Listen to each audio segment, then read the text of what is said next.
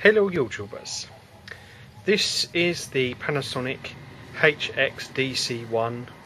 At the moment I've got it in 1080p at 60i.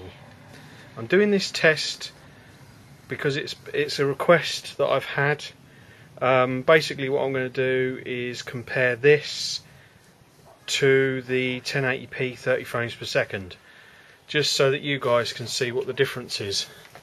Now I've got to keep it short because it's going to make the file size huge and I might have some trouble rendering. So basically I'm going to try and keep this as short as possible. The quality of the picture really amazes me, and I'm really starting to love this camera.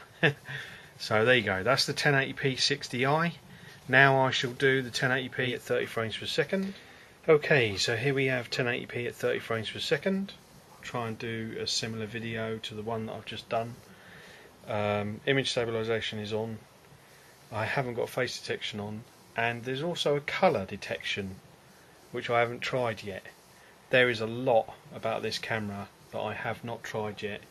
The fact that it's like a dual camera, I know that there's a Sanyo equivalent, but so far I've just been very impressed with what this has been able to do.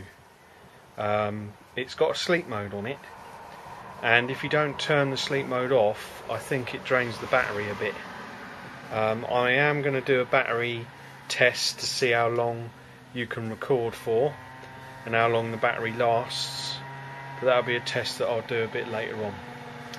Okay, so that's a 1080p 30 frames per second test. I hope these tests are helpful to you guys, and I would recommend this camera to anyone who asks, and I must admit this is starting to become my favourite camera out of all the ones I've got. Okay, that's enough from me. Hope you're having a good evening, and I'll do some more later on. Okay, bye bye for now.